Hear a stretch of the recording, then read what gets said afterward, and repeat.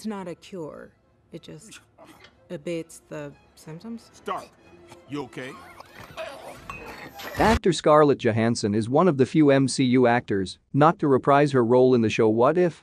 Here's why the Black Widow star may be absent. I told you to stand down. Black Widow appears in Marvel's What If? Episode 3, but Scarlett Johansson doesn't return to voice the character. Although this is hardly the first time an animated adaptation of a major studio property has used an alternative cast, Johansson's omission does raise some interesting questions, especially in light of other actors' appearances and Johansson's ongoing dispute with Disney. You guys are no fun. Here, mind holding these for me? However, despite the potential drama, the reasons for her absence may be much more banal. Black Widow plays a crucial role in What If? Episode 3. The episode focuses on a hypothetical scenario in which Earth's mightiest heroes, the Avengers, are being systematically murdered one by one. After a careful investigation, Black Widow, voiced here by actor Lake Bell, discovers that former Ant-Man Hank Pym is exacting revenge on S.H.I.E.L.D. for the death of his daughter in the line of duty.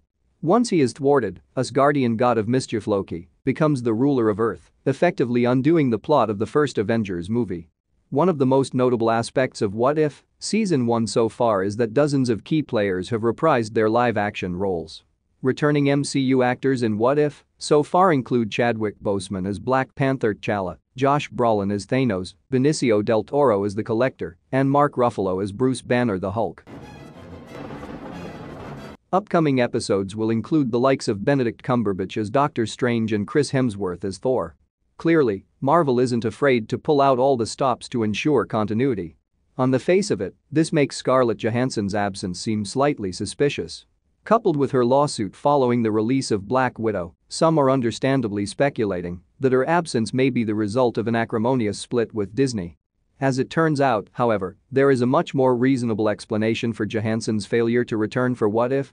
There are two key reasons for the absence of actors such as Johansson and Robert Downey Jr. from What If? The first is a straightforward scheduling conflict.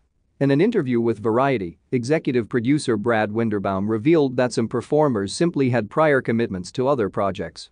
As Winderbaum put it, part of it, I think, was literally the schedule, maybe. I don't know. We didn't push that hard.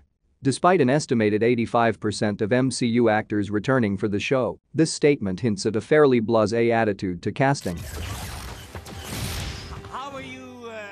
However, there may be another, more uncomfortable reason for certain actors failing to reprise their roles, which is that Johansson either wasn't invited to return or that there was a communication failure. For instance, Drax's Dave Bautista didn't return for What If? Because, as he explained, he simply was never asked to take part in the show. Winderbaum himself also admitted that poor communication with the wider Marvel cast may explain why certain actors do not appear in What If, telling Variety, "It's my understanding that everybody was asked in some way, shape or form, either through their agents or directly, so there's probably some miscommunication somewhere." The Avengers initiative. Seems our killer is going after the candidate. Which category Johansson falls into, whether miscommunication or scheduling conflict, is currently unknown. Given Johansson's recent performance in the hit blockbuster Black Widow, fans could be forgiven for expecting her to feature in the current What If? Series. The general isn't the one who started this. However, if the controversy around casting reveals anything, it's that making a successful Marvel series is much more complicated than having a pre-existing cast list.